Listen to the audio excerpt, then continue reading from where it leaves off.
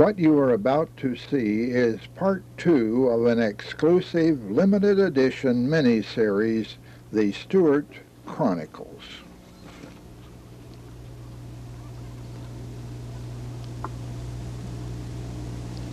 The Connors and the Stewarts, my forebears, came from this area of Virginia, Montgomery and Floyd counties between Roanoke and Christiansburg.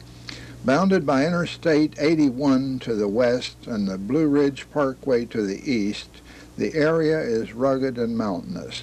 Elliston, Shawsville, Allegheny Springs, Crockett Springs, Dark Run. These are familiar place names in our family history. Standing together here are my two grandmothers, Grandma Conner on the left and Grandma Stewart on the right. I never knew Grandma Stewart. She was born Julia Ann Creasy in 1852 in Bedford, east of Roanoke. Julia Creasy Stewart had 8 children, 5 girls and 3 boys. Grandma Conner was born in Shawsville, Virginia in 1852.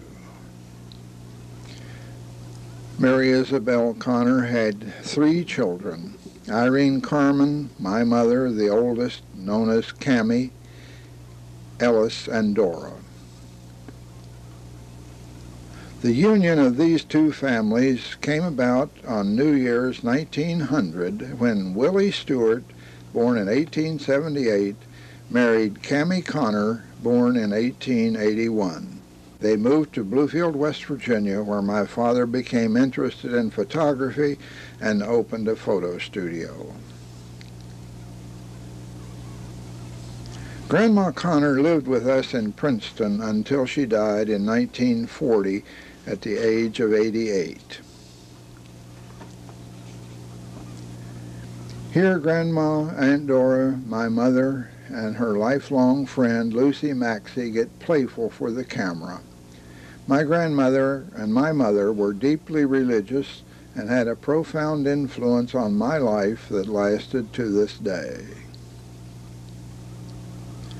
Here Grandma and Aunt Lou, widow of Grandma's brother, talked together at a Conner-Stewart family reunion in 1939.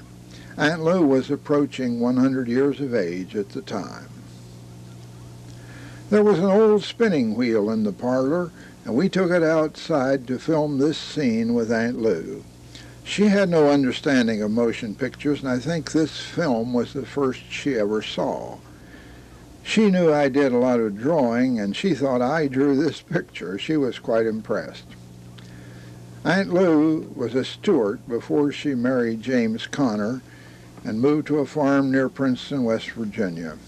I don't remember knowing Uncle Jim, but I visited that farm many times and knew their children and grandchildren. Well, back to my family and my brothers and sisters. Here is an early picture of our parents. Their first child was named Verona. She died in infancy. Their second child was Eldred Ellis, born in 1902. Lois, Mildred Valoris, came next. She was born in 1907. This family picture of her with Mama, Eldred, and Randolph is the youngest picture I have of her.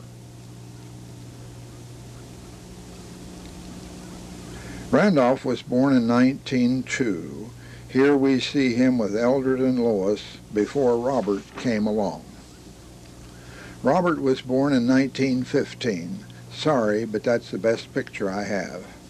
And that's me, in case you don't know, born in 1918. Last came Renee, Julia Irene, the crown jewel. Renee bewitched the family for about 3 years. She was much photographed and adored. She died of diphtheria when I was about 6 years old. I am told we were inseparable. I do not specifically remember her. As the family grew, we moved from Bluefield to Princeton to Ironton, Ohio to Huntington.